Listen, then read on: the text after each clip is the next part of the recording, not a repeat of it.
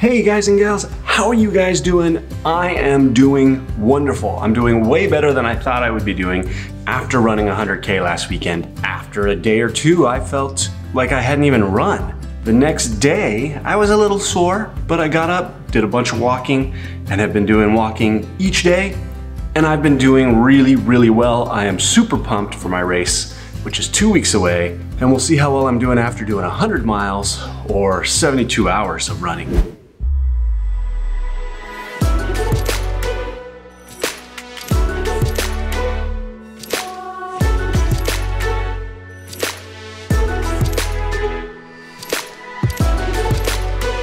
So this was it right over here. See this one right here?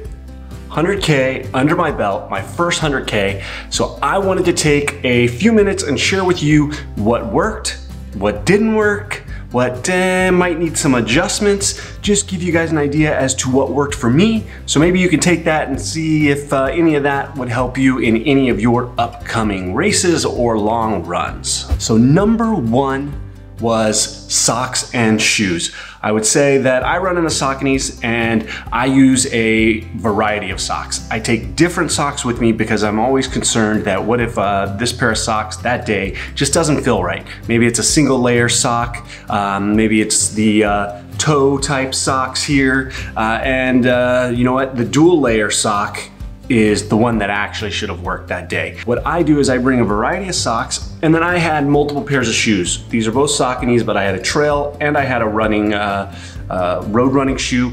Well, if it was more technical, I would have had 2 pair of trail shoes, but the key for me was changing socks and shoes. I'd been told that is a big deal, and I did 100K, so had I been doing more, I might have wanted maybe 3 pair of shoes, but at mile 40, I changed my socks and I changed my shoes, and wow, did it feel like I had new feet. Even though I had no blisters, I was really lucky. No hot spots, no blisters, no issues whatsoever with my feet. I am really lucky that way.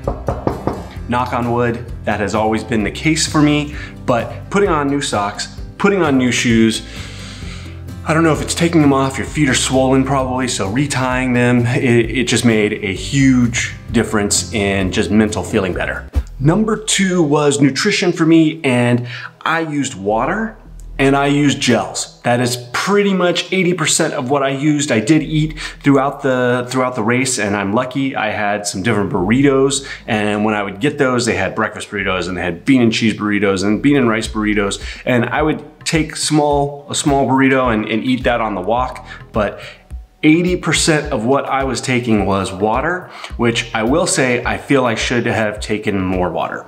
I did need to drink more. While I was drinking kind of constantly, it wasn't enough. I think I left the race a little bit dehydrated, but gels were key. And for me, variety of gels I think were key, because I did worry about getting into the race and hours in and feeling like, oh my God, I cannot take another gel. I had a huge variety of gels, and with that, I think it changed it up. I put them in a bag, didn't really look at what it was, just would grab one, except for on the hour, I would take a caffeinated gel. And that caffeinated gel, I think having that caffeine once an hour just kind of kept me going, kept my energy levels up. And then on the half hour, 40 minutes, I would then take a regular gel. And I would take that gel, drink some water, and then it would just be water for the next 20 to 25 minutes until it was time to take another gel. And that worked great. Number 3, I'll have to say it was a fail, and that was the Apple Watch. This, not made for running 24 hours. I wasn't sure how long it would last. I hadn't run that long before, so when I started at the beginning of the race, it didn't even last 8 hours. It died at mile, I think 24 or something like that, 25 maybe. So that, no good. You know, I have to figure out what I'm going to do, whether I'm going to get a new watch. I'm looking at either the Suunto, the Garmin, the Coros. They each make one, whether it's the Phoenix 5 from Garmin, the 9 from Suunto, or the Apex from Coros. I'm trying to decide. Right now, the Coros and the Suunto look like their battery life is really the best. So The Apple Watch did not work. The other option would be just a generic, nice, cheap, watch that I can just look at so I know what time it is and kind of calculate based on mileage and try and do math that way. But Apple Watch, no good for your ultra running. Number 4 is clothing. I thought I took a variety of clothing, but looking back, I really didn't take the right clothing to cover all cases. I had light tech shirts, I had a light pullover, and then I really just had a jacket which was too heavy. And looking at it, it was windy. So that was one of the problems, is I really didn't anticipate wind, and I thought if it was gonna be wind, the weather said it was gonna be warm, so it wouldn't be an issue, but it got cold in the evening, and I think as you run longer and longer and longer, your body potentially, at least with me in Tough Mudder, your body has a harder time regulating its temperature, keeping yourself warm. What I am going to do next time is to bring a couple of light layers of shirts, because even just going in and changing your shirt, changing your shorts, it makes a big difference, just like changing your shoes. But a light layer of light shirts, then maybe a medium kind of pullover like this, couple of these, then something heavier, maybe a heavier, thicker pullover, then a light windbreaker type jacket, and then maybe something much heavier like my puffy with a hood, just in case it gets super windy or rainy, things like that. Now, number 5 is lubrication. I brought Body Glide, and while it worked, I didn't come out too bad, but I think I'm gonna look at some different brands, something that potentially I could use almost like a medical glove to apply, because sometimes you need to get in there, and I don't know if you necessarily wanna use a stick over and over and over again.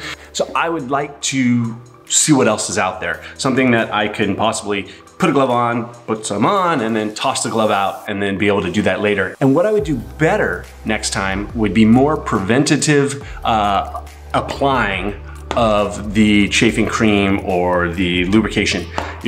I didn't really reapply until 40, and at that point I was kind of getting a little uncomfortable. I should have applied every time, if I went in and had 2 minutes to go in and eat something other than a gel, I should have applied a little more then, just to constantly keep applying it so that you're not applying it once it's gone, you're just keeping layers of lubrication on. Number 6 goes along with lubrication, kind of, chapstick, or in this case, like a lip therapy. This is a Vaseline, something for your lips. I had nothing, and the day after the race, even during the race, my lips were chapped, and they are still chapped, and they're getting better now. But I think just one, it was windy out there, it was sunny out there, and I think just licking your lips throughout the race and the elements. So having some sort of lip care that you can put on every couple hours when you come through would be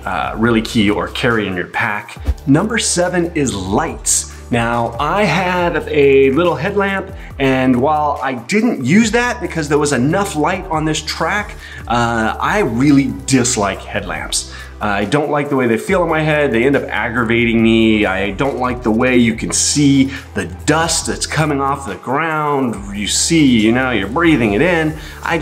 I'm not a fan of headlamps. And while I was out there, I got to look at and see people using lamps that go on their waist. And so as soon as I got back, I went online, I read some reviews, and I bought the Ultraspire waist light. And I am excited to use this. It has 3 different modes plus flashing, and it is also battery based, not USB based. My headlamp is USB based, so it's gonna go down and it's not gonna make it for the whole night most likely. And in that case, especially this next race where I have 3 nights, I can charge it throughout the day, but this one takes AAA batteries. So being able to just swap the batteries out and not worry about USB chargers and all of that stuff. Plus it has a little pouch for carrying gels, things like that. So I'm excited to use the lamp. I'm not a fan of headlamps. Number 8 is wet wipes or baby wipes. I did not bring them, but luckily my super prepared good friends, Gary and Tracy, had packs of wet wipes and baby wipes. And those were a lifesaver. It was almost like the shoes and the socks.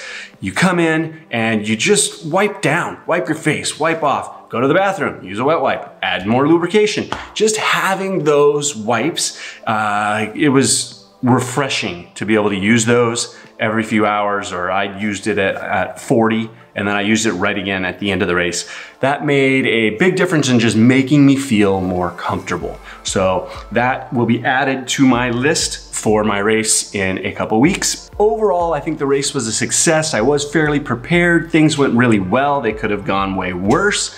But these things I think are just little comfort things, little things you can do to make life easier. I hope you guys take something away from this. I'm excited. I've got 2 weeks till the race, and I'm gonna be doing some shopping, some organizing, going through, still thinking through what else I might do. But if you have any comments, you have any questions, leave them below. I hope you enjoy it. If you do, give it a thumbs up. If you haven't subscribed, hit that subscribe button. Otherwise, I'm doing some walking and a little bit of running this week. I'm in the taper mode, but I will see you in just a few days.